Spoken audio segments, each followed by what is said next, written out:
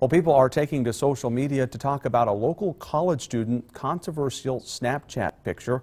KSNT News reporter Molly Pat is live in Manhattan to tell us what actions are being taken because of that post. Molly.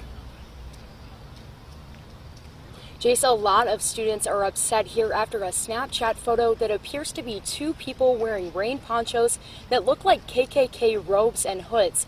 K-State student leaders and officials say they want this to be a lesson for everyone. Saturday's rain delay at the K-State football game isn't what people on campus are talking about anymore. It's this photo that was taken and posted to Snapchat by Sarah Harper. The caption reads, "Newest members of the K-State Cool Kids." I thought it was kind of dumb that they had to bring K-State into something like that. Like, it's not a really good representation of who we are. And K-State officials are saying the same. Just because an individual says or posts something on social media does not represent Kansas State University. Officials say if posts target individuals on campus or if a student breaks the student code of conduct, that's when they'll take action. And to do that, we have a process we go through to determine that. Then there would be disciplinary action taken for a student, depending on what it was.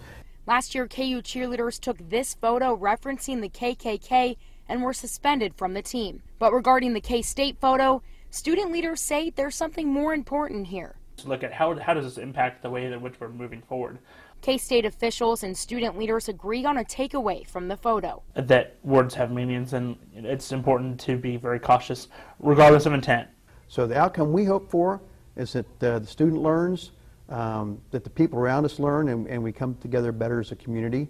Facts are still being gathered by K-State to decide what actions, if any, will be taken against Harper. One of Sarah Harper's relatives says it didn't even cross Sarah's mind that the photo would reflect the KKK. He says he too hopes this is a lesson for everyone to think before you post online. Reporting live in Manhattan, Molly Pat, KSNT News. All right, Molly, thank you for that, and we'll continue to follow the investigation on what the university will do.